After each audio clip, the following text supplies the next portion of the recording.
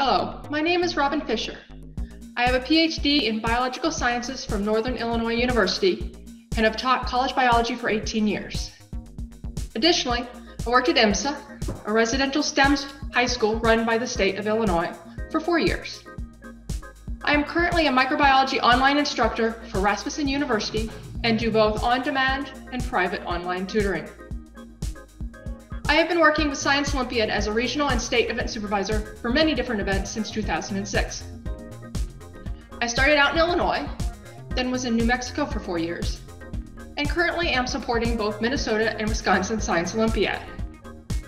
I have been a national event supervisor for the Ecology, Water Quality, Green Generation rotation since 2010.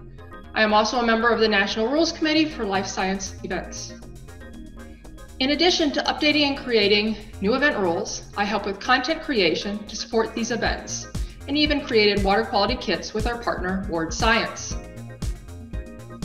My long and twisted career through higher education has given me experience in everything from organismal biology, more of my graduate focus, to cellular and molecular biology, more of my current teaching and curriculum focus. At IMSA, I help direct high school students' research projects. Any given day, I may find myself helping a 5th grader with basic physics to having a discussion with an upper-level college student on plant physiology or gene expression. From the start of my career, I have kind of bounced around teaching different things, as I love a challenge. My current role as a tutor also keeps me on my toes in everything biology. I am very excited this month. The MySO topic is plants. Students will be tested on basic botany and select agricultural science topics. I would now like to introduce Rhonda Ham, an entomologist and educator at Corteva Agriscience. She will share her experiences in the agricultural industry and how the April MySO focus on plants can help students interested in this field. Hello, Science Olympiad participants and coaches. I'm Dr. Rhonda Ham, and I'm an entomologist and educator at Corteva Agriscience. Thanks for choosing to participate in MySO Plants Month. Plants are incredibly exciting to study and important. They provide the food on our plates, the materials for our homes and clothes, and provide habitat for many of the creatures on the planet. Your participation will allow you to explore these organisms in much more depth. It's experiences like these that might just put you on the path to becoming a plant breeder, agronomist, plant pathologist, entomologist, plant geneticist, data scientist, ecologist, soil scientist, or any of the other careers in plants. And there are lots. The summer before my senior year in high school, I received an internship opportunity. You can think about MySO being a similar experience where you spend time learning a specific subject, in this case, plants. For me, I thought this 8-week internship would basically be a short summer job. That summer, I spent time learning about ants and their interactions with another insect called scale. Ants will actually protect these scale insects from natural predators. So my project was to extract chemical compounds produced by plants and determine if there were any repellent effects on the ants. Little did I know at the time, but that summer led me to pursue a Bachelor's of Science degree in agricultural education with an emphasis in plant science, and a master's and a PhD in entomology, and eventually into a career as an entomologist, working on how we can use integrated pest management to protect our food supply from insect pests and preserve beneficial insects like lady beetles, bees, and butterflies. I've also studied genetics using insects and plants. There are lots of ways to put your passion for plants into practice.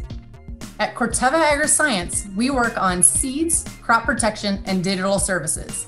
By combining conventional and new seed and trait technologies, Corteva Agriscience is delivering more ways to meet the needs of a growing population. As demand for food increases worldwide, farmers need choices that allow them to maximize their productivity while building a sustainable future for their land, business, and communities. Crop protection products allow farmers to fight pests, including weeds, diseases, insects, and nematodes. When it comes to helping plants grow, they need nutrients just like you and I. Nitrogen is an important plant nutrient, but it can also be lost due to leaching, denitrification, and volatilization, which can be harmful for the environment. We work on nitrogen stabilizer products to keep nitrogen in the root zone and available to the plants. This product not only impacts the plants, but it also helps the environment by reducing greenhouse gas emissions. The more you know, the better decisions you can make. The software and digital solutions from Corteva Agriscience provide real-time, field-by-field information to maximize yield, which is the amount of crop produced or food produced. They can also help manage costs and plan for a successful future. This is where plant science and computer science meet, creating another unique opportunity for students interested in computers and technology like satellites and drones. Your exploration of plants through My ASO and your participation in Science Olympiad could lead you to be the scientist that uses plants to solve our global challenges like climate change, feeding the increasing global population to prevent hunger, and maintaining or restoring habitat to support biodiversity. Your impact as a plant scientist can change the world. I'm proud that my company, Corteva Agriscience, partners with Science Olympiad so that more students like you can find and follow their own career pathways in STEM. Thank you, good luck learning about plants, and have fun. I would now like to introduce Colin Barber, a Science Olympiad alum. He is currently working on his PhD in microbiology at UC Berkeley. The micro mission event inspired him on this path. My name is Colin Barber, and I am a former Science Olympiad competitor. Some of you might remember me from the opening ceremony to the 2019 national tournament at my alma mater, Cornell University, where I spoke about how Science Olympiad transformed me as a scientist and as a person.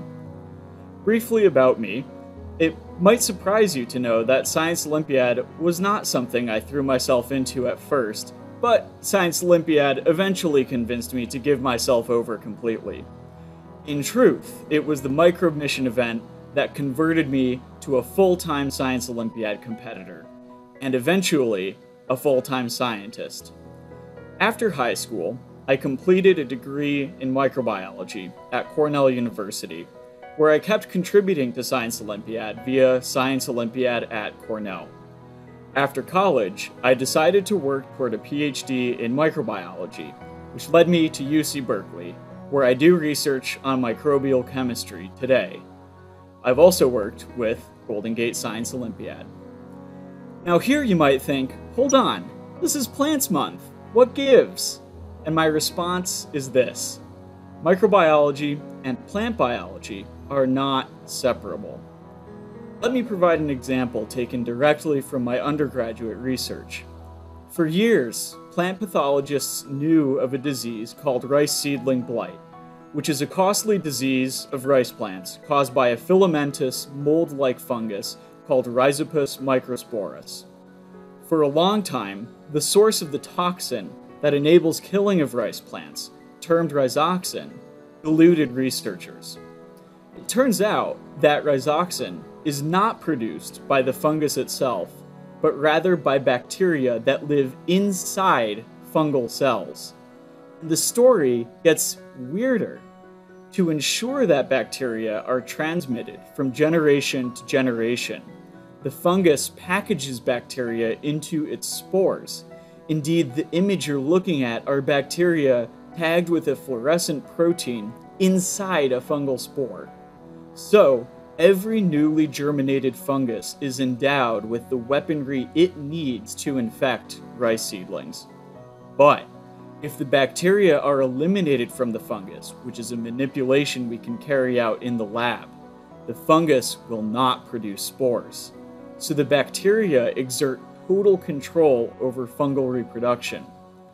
Thus, we're led to a global picture of the symbiosis. Bacteria and fungi, as an alliance, invade rice seedlings to grow and reproduce. But because the fungus relies on bacteria to produce the toxin required for infection, the fungus will not reproduce unless bacteria are housed within fungal cells. Now imagine where our understanding of this plant disease would be if we didn't even know there was a bacterial player.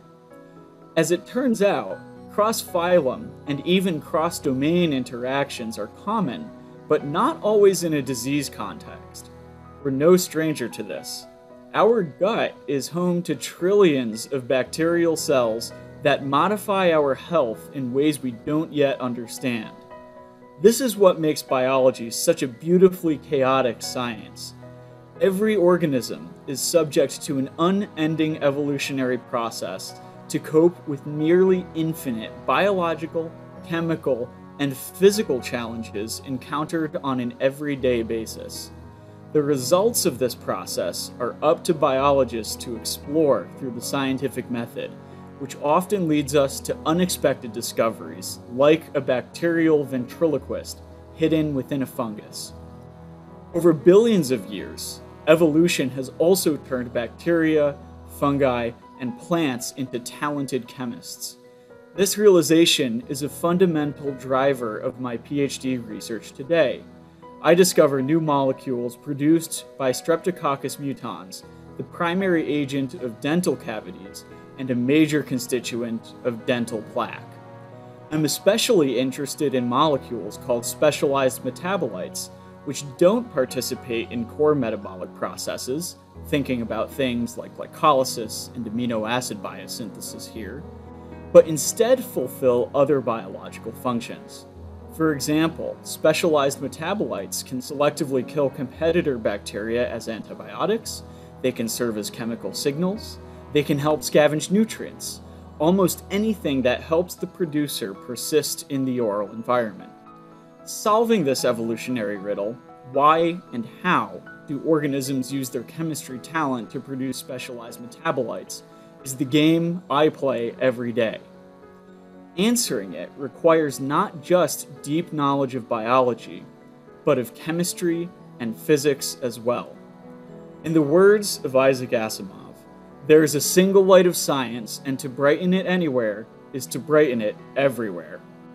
I consider myself deeply indebted to Science Olympiad for not just instilling a specific curiosity about what microbes are, but a general curiosity about how everything works and where microbes fit in that framework.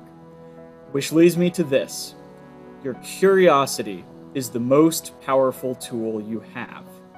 If you ask deep, probing questions about plants, if you are thrilled by the prospect of knowing more about the universe, if you have a distaste for facts that don't square with one another, then you are ready to be a scientist, because you'll find you have unending verve to explore this very strange universe we happen to live in. You can even do a PhD. So my charge to you is the following: nurture, cherish, and honor your unexplainable curiosity about plants. Although it can meaningfully advance things like the fight against hunger, or climate change, or environmental destruction, it doesn't have to, because in the words of Einstein, curiosity has its own reason for existing.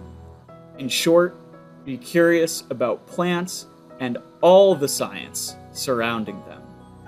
Good luck this month, and I'm looking forward to seeing you all in person again. Lastly, I would like to say that I hope everyone has fun learning about plants and agriculture this month as you tackle all the interesting material provided for the April MySO.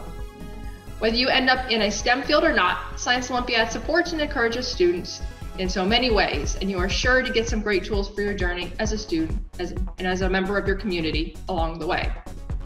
Science Olympiad provides students with great content that helps them not only in their classes, but exposes them to fields that they might not have otherwise considered as a plan for their future.